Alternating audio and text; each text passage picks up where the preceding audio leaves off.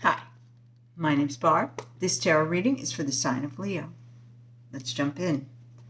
Okay, recently you've been trying to hold everything on an even keel, and it looks like it's exhausting.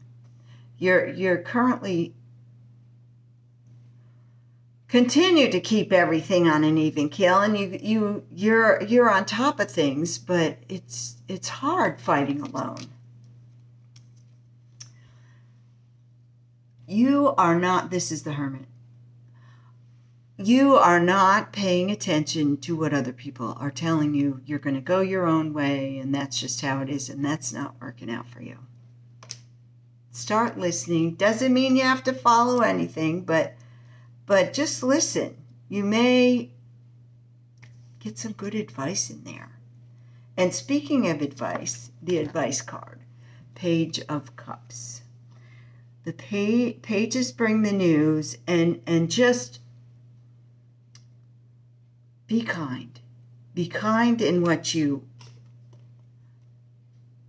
say, and tap into your creativity as well. And finally, the possible outcome is the Four of Coins.